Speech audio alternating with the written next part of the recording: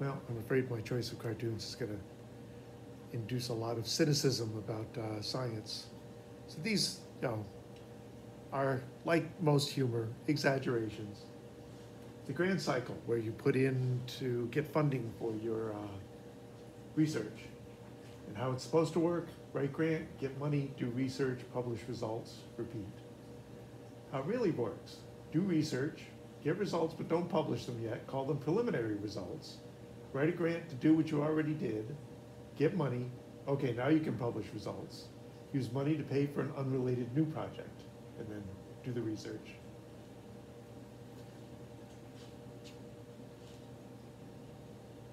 It's a system. It's an imperfect system.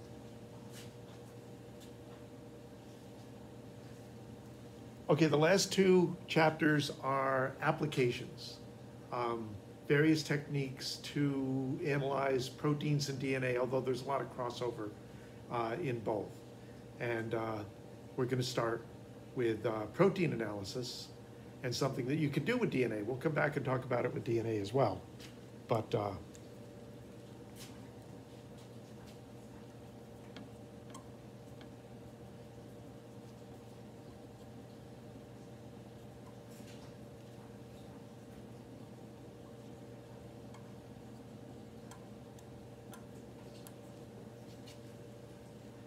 so,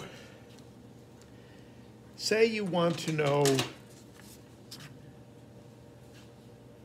what proteins are in a system. Or you know what proteins are in the system, but you want to get enough of them that you can analyze them. You can figure out their primary structures and possibly their other level structures. You'll see why that's iffy. For electrophoresis, you need a support medium, something you can put a mixture of proteins into that will allow it to migrate in an electromagnetic field, because that's part of what's going to separate all the proteins in the mishmash away from each other. There's starches that are used for this, there are papers that are used for this, and there are gels that are very typically used for this.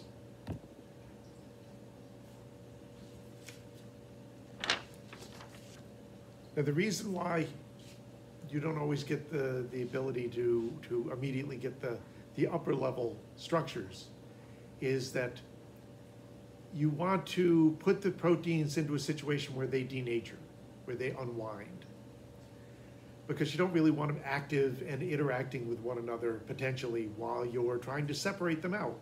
And unwound migrates differently than wound up. What you're going to do is put them at one end of the charge.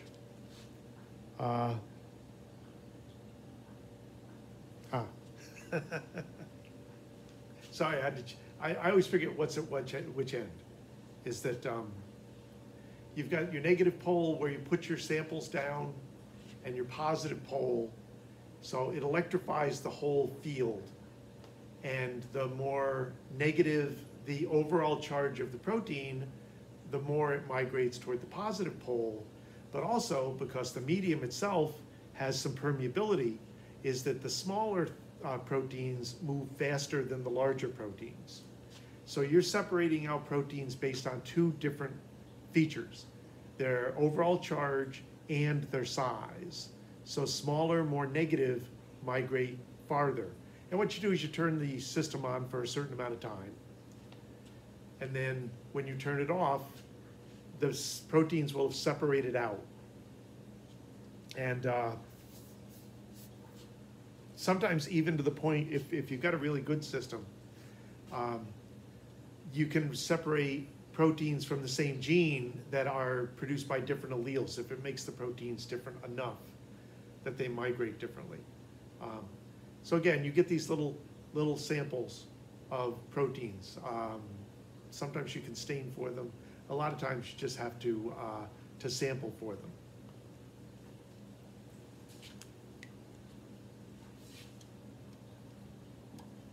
The next one has a similar idea where you're going to separate them out by spectroscopy with a mass spectroscope. For this, you've got to be able to take the proteins and volatilize them, is throw them into a suspension in a gas, which is, turns out, for these little bitty molecules, not that difficult to do. And then they move through, again, a different charged column, but it's a gaseous charged column. And they separate out the same way. But you can separate them out with much more precision. And you can read the composition of a sample pretty quickly.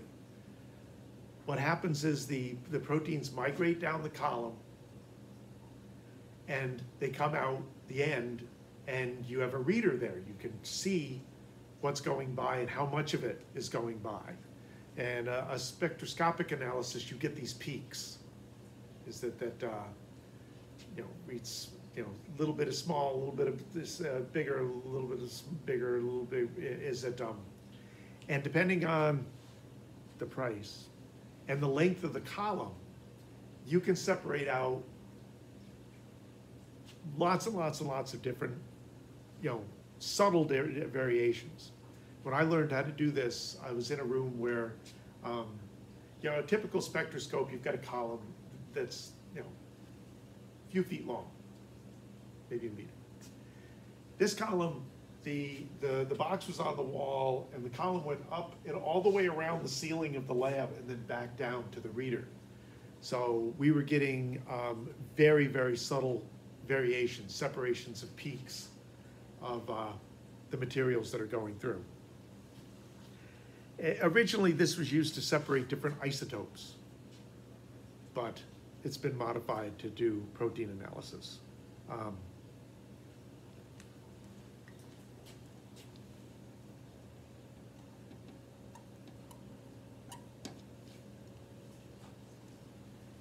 Proteins can be antigens, right? They're foreign molecules in something that, that they're not native to. This is done often with mice. It's sometimes done with horses, where you expose them to a protein and they build up antibodies to it. You give them a chance to build up antibodies, and then you collect blood from them.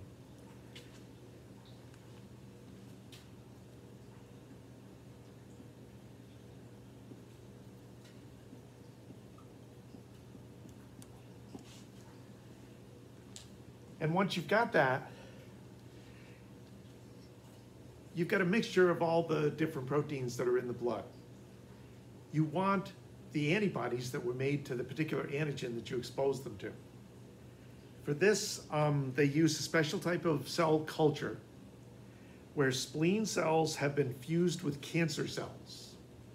Spleen cells are good for antibody processing. Cancer cells are good for reproducing a lot. So it's a kind of an efficient culture for this. And you put them on a medium that only allows the fused cells to grow. So you mix the cells together, and the ones that do fuse properly are the only ones that you wind up with in the culture. And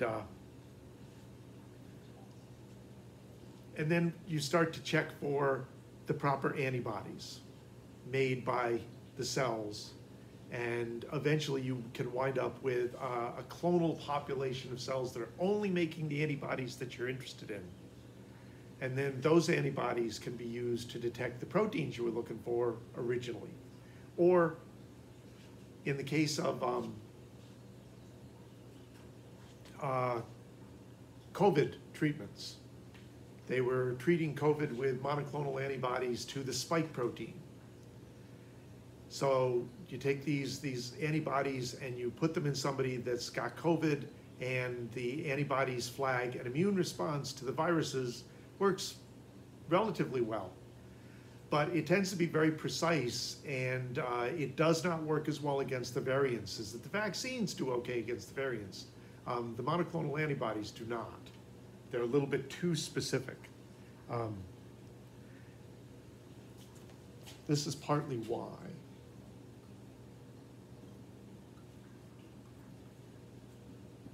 here's a term. That's a good, one of those language things, vocabulary. This is a good term to know. Antibodies tend to be produced, here's a big surprise. It doesn't, an antibody, if you got a molecule that's me, and you make an antibody, there's a spot on me that antibody is gonna attach to. Maybe it'll be here, maybe it'll be here, maybe it'll be here. That spot on the antigen that the antibody is attracted to is the epitope. More generally, it's a part of the protein's overall shape that is critical for something that you're dealing with. So it isn't necessarily purely an antibody thing.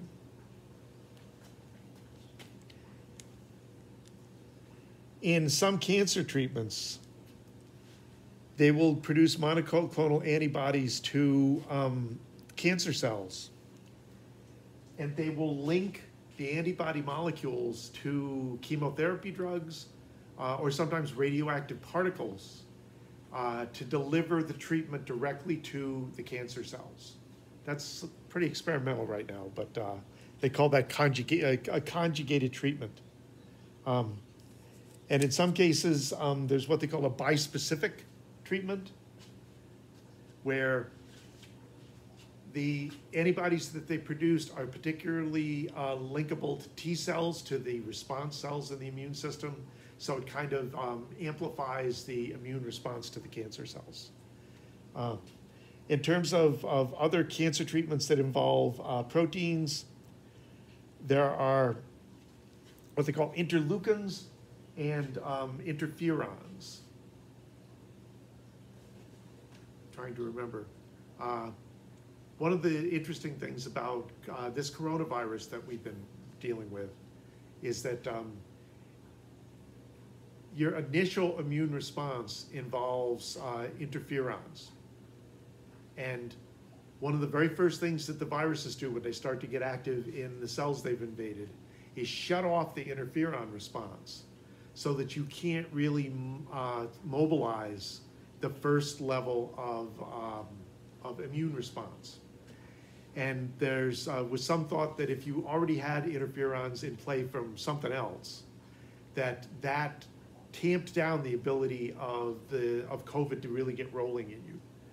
Is that I believe, based on what I've been reading, that the fact that I had taken the flu vaccine little bit of time before I got exposed to COVID, I had a much milder response to COVID because I had interferons in play. It couldn't shut down a response that was already active, and that response kept the virus a little bit under control.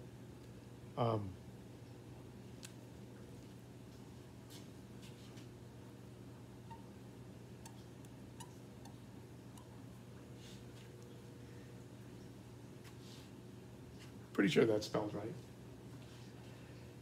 There are proteins that will fluoresce under various conditions. You hit them with a certain frequency of light and you get fluorescence, you get a glow. They can be tagged in various ways so that you're going, okay, we know this protein is doing something in the cell. What's it doing and where's it doing it? Well, we'll tag it with fluorescence and then look in the cells to see where the cells are active. When you see these pictures of dividing cells and the spindles are very glowy, or the chromosomes are very glowy, that's a fluorescence technique. In some cases, they take the gene for,